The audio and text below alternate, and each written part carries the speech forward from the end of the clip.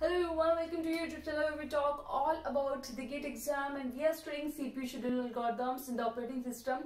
We have just understood the shortest job first algorithm in the previous video. Here we are going to practice it with some of the questions. This algorithm works on the criteria of the burst time. Whichever process is the smallest in the size will be scheduled first, and because it is the by default algorithm we are understanding, this works on the non-preemptive mode.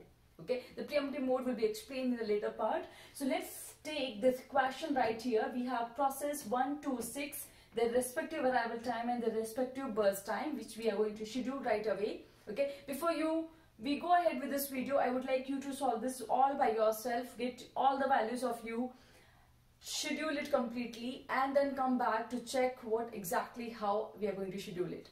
Right, now to overcome the very first mistake, everyone, students always put P before, so that you know this is the process numbering, this is not the arrival time, this is not the burst time or any other time.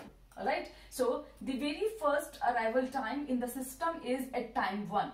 From at time 0 we have no process. The first process arriving is at time 1. So from 0 to 1 CPU is actually doing nothing, but then it is idle.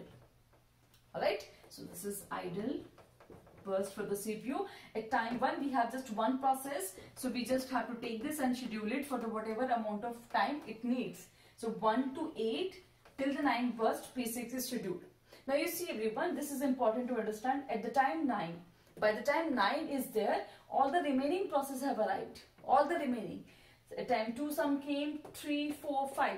All processes are there in the system now, because you have each and every process in your ready queue available. So this one is done actually. Then you just have to look at the burst time. Just look at the burst time. Don't look at the arrival time, because all of them have arrived. Correct? So look at the burst time. Whichever is the smaller will get the chance first. So what is the smaller one?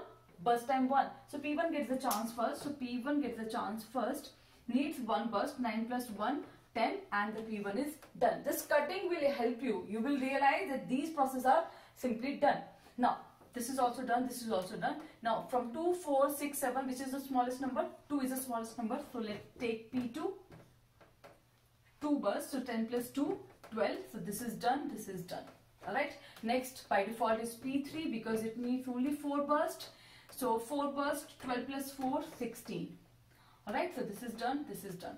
Next is P4. Okay, I know my Gantt chart is kind of flying. It's not straight in the line. So that's very common problem with me. I cannot do the straight lines. So P4 needs how many bursts? 6 bursts. So 16 plus 6 makes how much? 22 bursts. Alright, so this is done, this is done.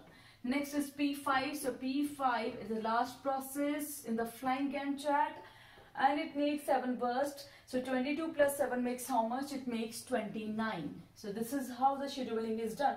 We have P6, P1, P2, P3, P4 and P5 followed by like this. So once we have scheduled it, let's quickly find out these time for the processes. So the completion time, now you have to be again very careful. Second mistake to be happen, because you are looking at the P1. So look at the P1. Don't come up here. Look at the P1. When does it complete? It completes at time 10. Simple. Now you want to P2, so completes at time 12. P3 completes at time 16. Okay, be careful. Put your finger so that you ensure that you are not doing any mistake.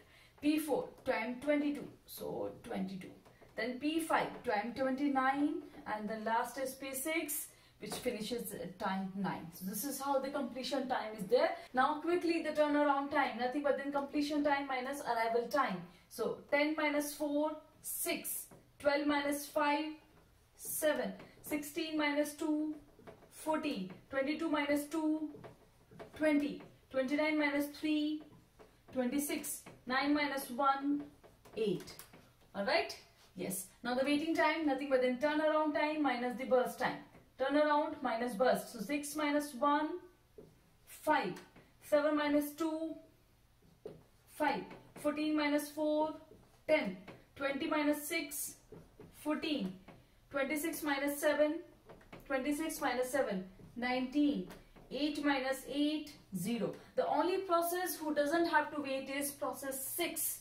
The stall have to make their waiting. Okay, and if you want to be confirm that these times are right or not, you can confirm from right from here. If you want to pick any, like if I'm picking this process 4, how much it had to wait, I'm getting 14. Let me just check it out. For P4 scheduled at 16, P4 came at 2, so 16 minus 2, 14. Correct, absolutely correct, right? Right. Now, average turnaround time and the average waiting time you can simply find out by taking the summation of all the turnaround times divided by the number of process which are 6 here.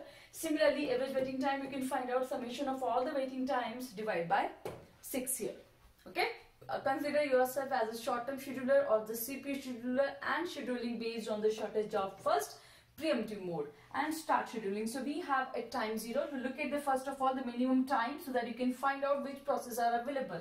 Time 0, only one process, that is P1. So we have P1, and if you want you can do their annotations. Alright, so we have a time 0 P1 and it is non-preemptive, so it will be given 7 bursts right away, so 0 to 7.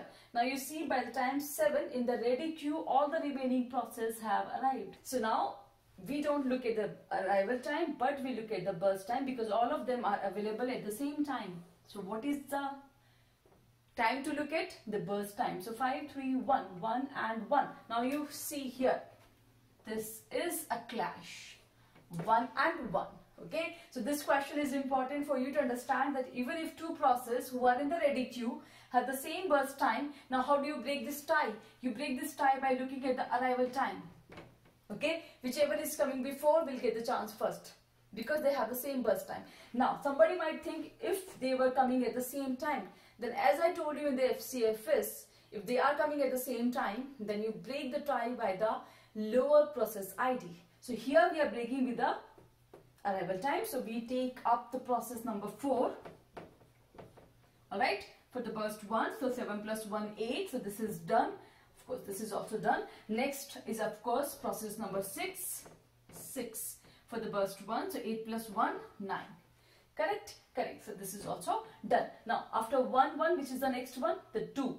Burst 2 is a smaller. So let's take process number 5. For the burst 2, 9 plus 2, 11. Alright. Next is 3. So process 3. For the burst 3, 11 plus 3, 14. Done. Alright. Next and the last, process 2. For the burst 5. So 14 plus 5, 19. That's it. Alright. So this is how we do the scheduling. The remaining completion, turnaround and waiting time, the calculation for them, I'm leaving it for you. You practice and put the values right there. If you have any doubt, you can ask me in the comment section. Understand the algorithm, solve the question, practice more. I will see you once again very soon in the next video. Until then, bye-bye. Take care.